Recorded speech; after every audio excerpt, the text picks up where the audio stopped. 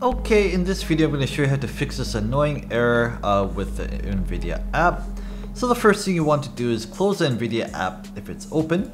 Go to the start menu, go to device manager.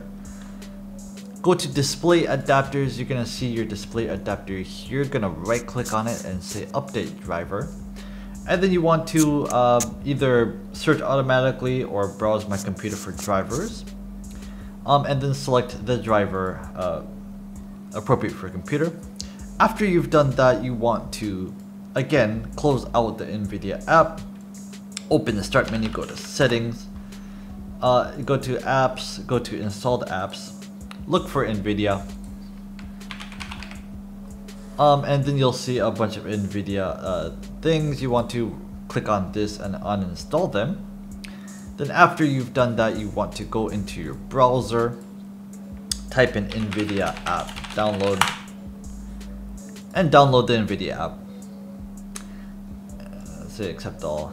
Say download now, and then find the one that fits your operating system. You can download Nvidia GeForce Now or Nvidia Gaming. There's a couple different apps, but download the one relevant for you, and this should fix your issue.